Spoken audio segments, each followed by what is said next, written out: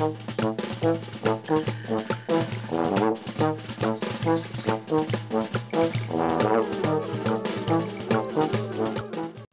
it's Michael Astor from Ability Fierce. Last week on Ability Fierce, we had on super activist and author Nadina LaSpina, and the conversation was so good, we decided to make a part two. So please join us for part two of Nadina LaSpina on Ability Fierce. Well, disability is the one identity, you know, that Anyone can join. And yes, I said before, the minority, anyone can join, and so we intersect with all the other groups. So, for example, I am, you know, disabled. I am a woman, so I'm discriminated against as a woman. I'm an immigrant, so I very much identify with immigrants, and with all oppressed groups. Right, which is why I think we have as a species the ability to resolve these issues. But I think we need to have a kind of revolution in the way we're looking at them, because everyone's stuck in saying, well, you can't do this, or you can't, or there's not enough money for this, or they all have a reason for it. There's not enough money. I mean, that we hear that all the time. And it's not a question of money. It's a question of priorities. Right, exactly. You know, the United States spends more on the military than the next 8 countries or 10 countries put together. If we spent some of that money on our veterans, you know, to make them whole, because they went and sacrificed their well-being for the country. And that's a basic thing. But I think that it becomes, the economy grows when disabled people are included in the economy and are living, and we don't have to spend all this time and all these bureaucrats making sure that you're not getting too much. Or that is such a disgrace in this country. Really, it is. It is so disgraceful. Talking especially about healthcare, the fact that certain services, the fact that we don't have a national program, and so we have this segmented system where some people, those people who work, have insurance through their employer, and those people who are, you know, over 65 get Medicare, or if you're disabled, you and have worked, you get Medicare. But if you're disabled and have not worked, then if you're poor enough, you get Medicaid. And if you need what's called long-term care, we prefer the term long-term services and supports. Then you can only get it if you're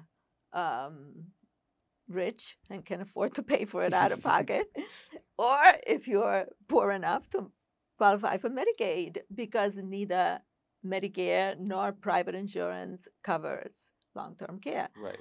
So I was able to teach college, to save a little money for retirement, whatever, to buy a little place, only because I didn't need somebody to get me in and out of bed. I could do that by myself. Right. And as soon as you need that. As soon as you need that, which was the case with my husband, for example. My husband passed away just recently. Then, if you need those kind of services, you cannot get them in any other way. Again, except you know, to become legally poor. You have to become eligible for Medicaid, and you have to be, in order to be eligible for Medicaid, you have to be poor, because it's a means-tested program. And a lot of the programs there are, the benefits that are meant for disabled people are all means-tested. And that's very wrong. Really, that's very wrong, because it serves as a disincentive for people, disabled people who could work. Sometimes they don't work, or even if they work, they have to limit their income so that they can still, you know, be within those the limit, not go over the limit. Right. They have to make so much money, or no money at all, because if they make a little bit of money, they don't get the help. Exactly. And the cost of paying people to take care of you 24 hours a day that very well. is tremendous. Yes. You have to be a very rich person. Yes. My husband and I met in the movement.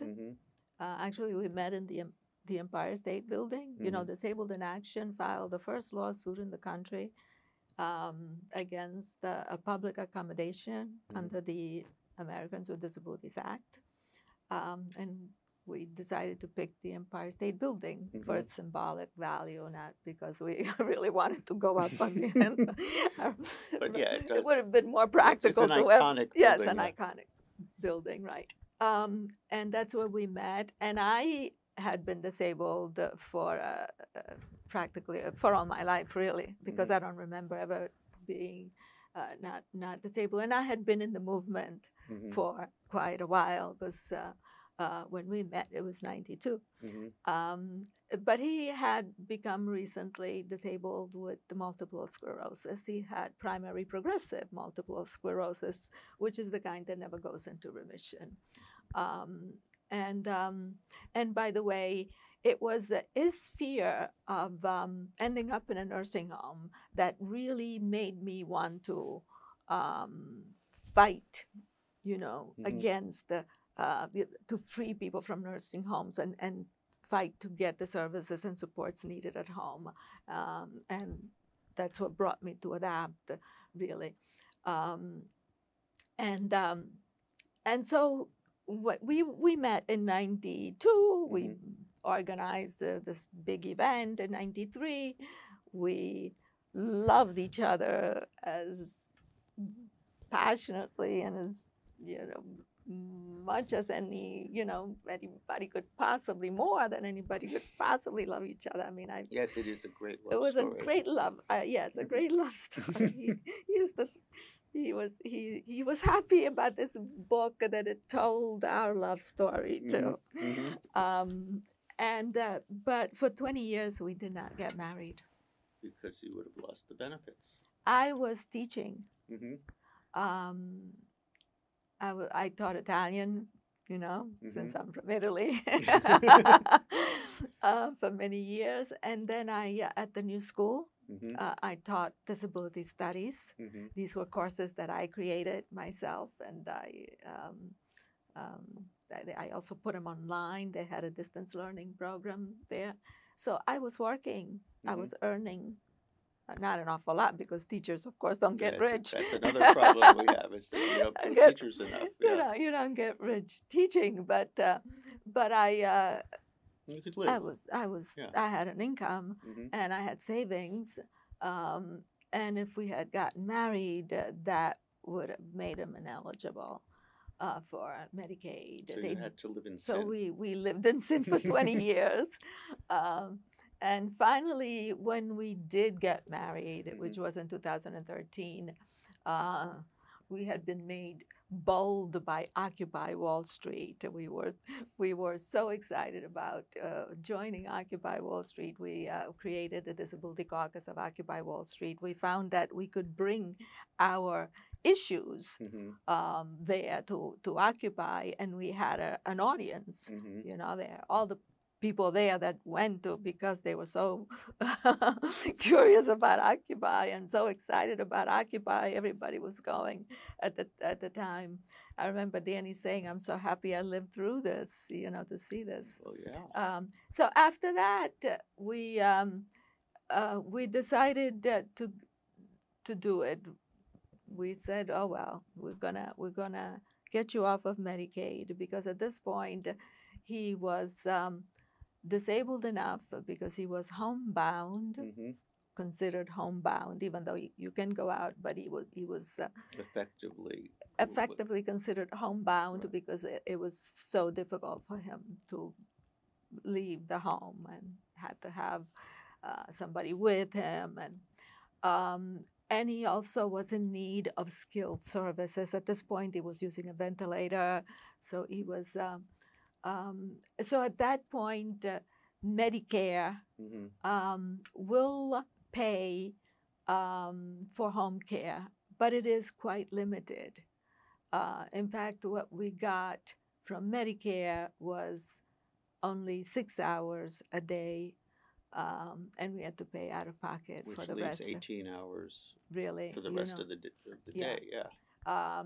We were okay alone at night. In fact, we like to have our privacy at night, but I know that's another issue. Yeah, when you have somebody to help, it's the third wheel. Yeah, that's another.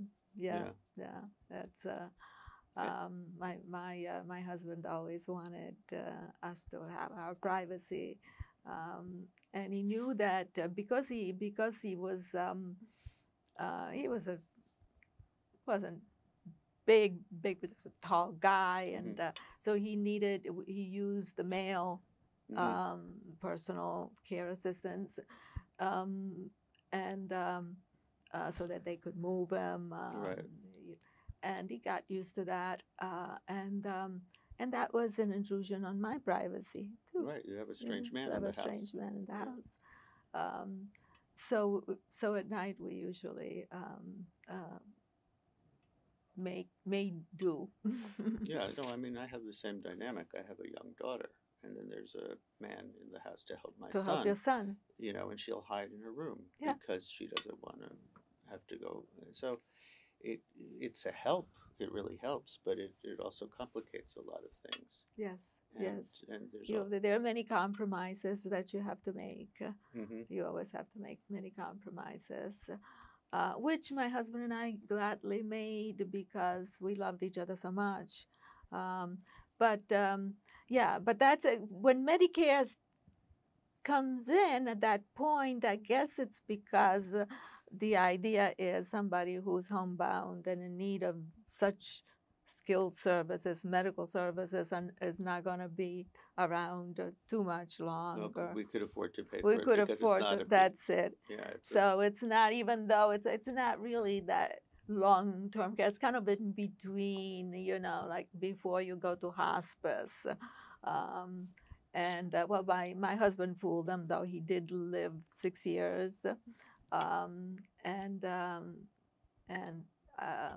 I was happy and grateful that I was able to keep him at home till the very end.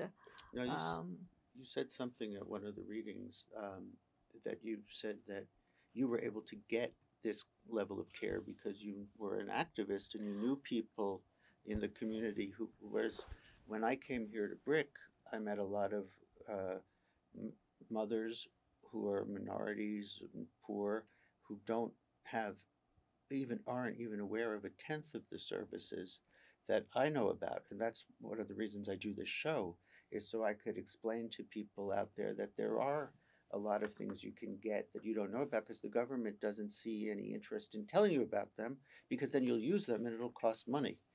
And I don't really know whose money it's costing. I think it's better that this tax money is used to make these mothers could go to work. They're not trapped at home. They don't become single mothers struggling. It could be a personal disaster, and it can be a disaster for society.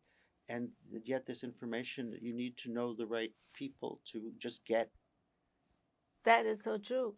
I mean, when we got I mean, and the fact that my husband was able to get 6 hours a day, I don't know of anybody else that could get 6 hours a day, because we went to the agency with all the documentation, because we called a couple of agencies and they told us, oh no, that's not true. Medicare doesn't pay. It only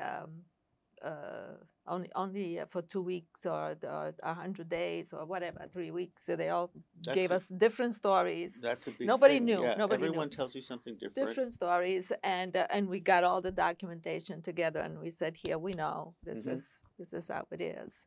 How many people could do that? Right. You need to have people who, I mean, I found out all sorts of things about sending my son to college that I didn't know, because I kept talking to activists and but if I didn't do that, and this became a full-time job. That's it. If I didn't make this my full-time job, he wouldn't be there. He wouldn't be in college. Yes, right. And that's not right, because these are, These are services that that disabled people are entitled to. Well, I'm not even talking about other services they're not entitled to. I think they deserve more. But I'm saying just getting what you're entitled to is so complicated that if you don't have a parent who's doing it like a full-time job, or you as a disabled person aren't doing it like a full-time job, you're not going to get it. And that doesn't leave time for any other kind of job. For having a life and enjoying, Yeah, yes, just, enjoying yeah. your son Or being what you want to be. being what you, yes. And for a disabled person, yes, I see that a lot for uh, disabled for a disabled person where you're constantly having to fight. Sometimes I think, my God, I've become such a nasty person because all I want to do is fight. Sometimes I start fighting when there's no reason to, but because I'm in this You're just in this in this mode. mode, Yeah. because I know I have to fight for everything, and no, that is so wrong. That is so wrong. It should not be that way. For one thing, as you're saying, the knowledge should be available to all, um, and and people should be encouraged to have to take whatever services are there that are available. Um, People should be encouraged and told what to do to get those services, help the um, no, it should not be a full-time job. There should be like a one stop that you go and say, look, Yeah, this is what you can get, and we'll help you get this, and we'll make this work for you. And right. what it is you one thing exists here, one thing exists there. Nobody knows Yeah, how they work together yeah, necessarily. yeah. And Yeah. Our independent living centers should be the places to give out that information and to help people get all the services they're entitled to and supports. But some people don't know that there are independent living centers. right, So yes, you're right. And then no matter what, even if you have the knowledge, then it's a constant fight because nothing is guaranteed. Like right now, for example, this one program, the consumer directed program, it's threatened. which really started in New York City. Mm-hmm. And when it started, it wasn't even called a consumer directed program. Mm-hmm. Nobody even knew what it was, but that's what we had here back in the 80s, really, in 1980, I believe. And now it's under attack. It's they don't have the money for it. It's always that, And then there were some people who say that it's the nursing home lobby that wants to the nursing home people, lobby is powerful.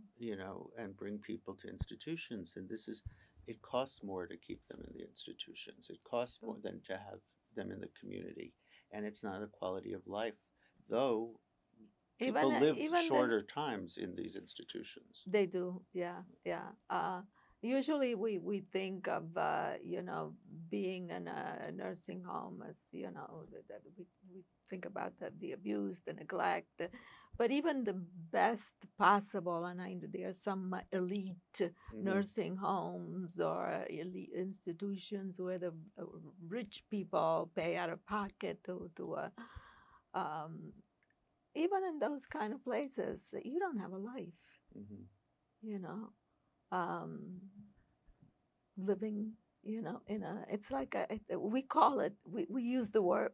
We use words like incarceration.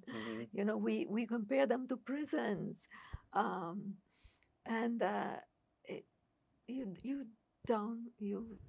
don't have a life. You can't do what you can't. You're locked up. Really, you're locked up.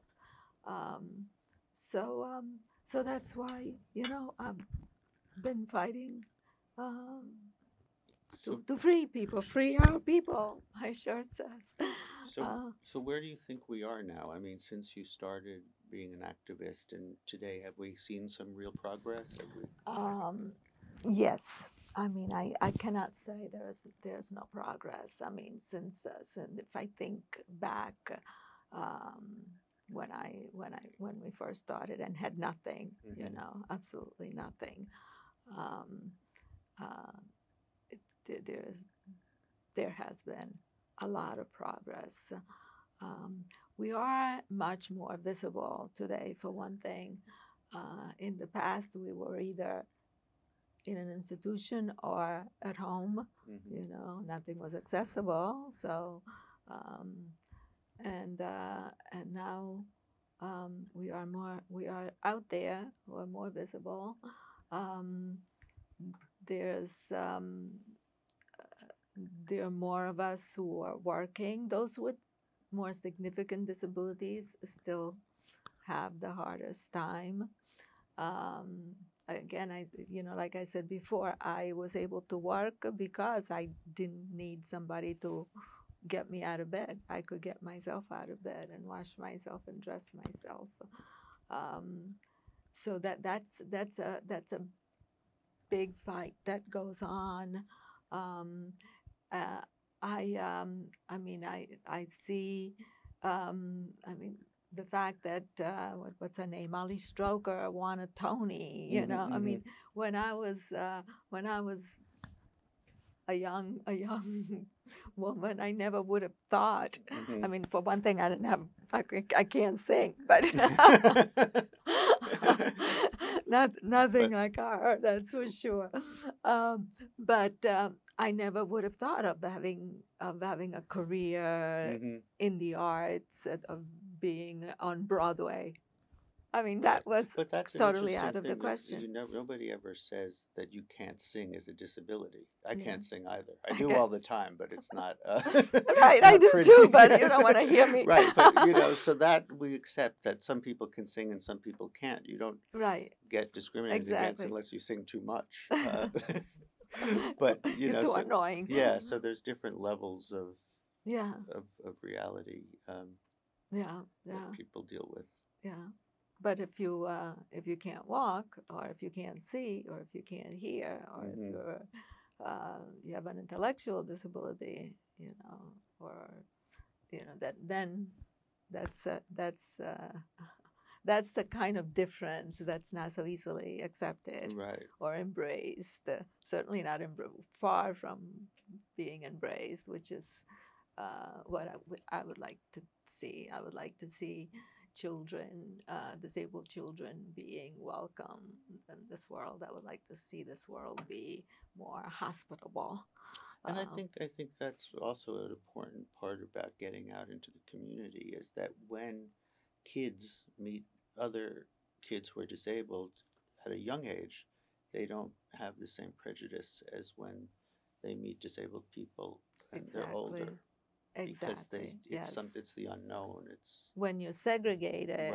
You're segregated, then yes, in a way, I remember it being good to meet other disabled kids, because I was isolated in this little town. Going back now to the little town in Sicily, when I was growing up, I didn't know there were any other disabled kids like me. So it was good to meet other disabled kids. But it is very important for non-disabled children to make friends with disabled kids early on. So that's why we need, integrated. Yeah. And I like the word integration more than inclusion. I think so, yeah. You too? Yeah, I like those words. I mean, segregation, integration, prejudice, discrimination. I use those kind of words rather than. Well, I think it's the same struggle. I mean, when they talk about universal design, I think it's also universal struggle. Yeah. It starts wherever you have the inequality and you address it. The word we use today, of course, is ableism, which is disability prejudice. The belief that if you're disabled, you're not as good as non-disabled.